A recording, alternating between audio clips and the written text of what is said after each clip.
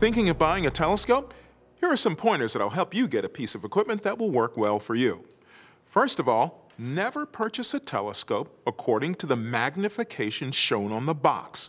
Telescopes are not really about magnification, they're about light gathering capability, so you need a telescope that has a 3-inch diameter lens at the very least. That's really important. Next after that, you want a telescope that has a really sturdy tripod.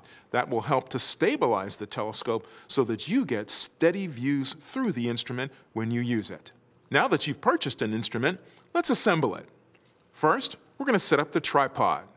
Extend the legs to a comfortable height and lock the legs so that it will stay positioned as you set it. Make sure the telescope tube is securely fastened to the tripod. Now you want to attach the finder scope. Now, align the finder scope and the main tube of the telescope. These two work together at night to help you aim to what you want to see.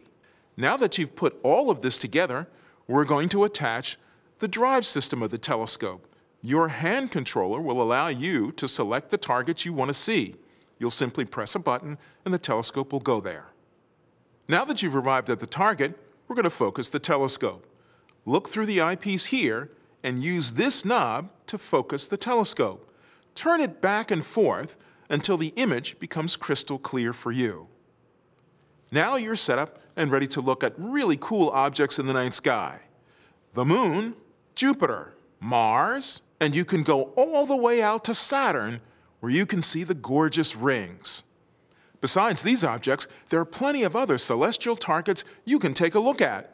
Don't limit yourself. Look all around the sky and see what things look like. Your telescope will take you on a true astronomical journey.